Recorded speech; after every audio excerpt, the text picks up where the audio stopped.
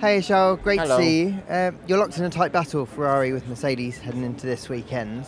Do the track characteristics suit you guys enough that you reckon you should get an edge over them?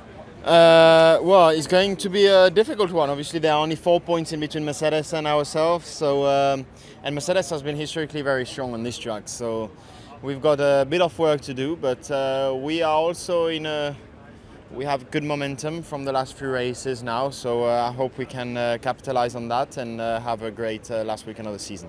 And what about this season so far? I know we've got one race left, but when you look back at it as a whole, do you find that it's maybe more a series of near misses and haven't quite managed to kind of get the maximum out of it?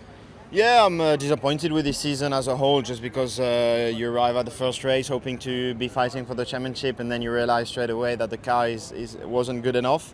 And then looking back as well, it's we every time we were on for a good weekend, something happened. Whether it's in Bahrain with obviously the issue on the engine, then Jeddah, we're starting second, we get the 10 grid places penalty, then Austin, then Brazil, and these are all weekends where we were scoring huge points for us on a season like this, and where a podium was definitely possible. So it's a shame, but at the end I cannot change the past. So I will focus on that last race, and hopefully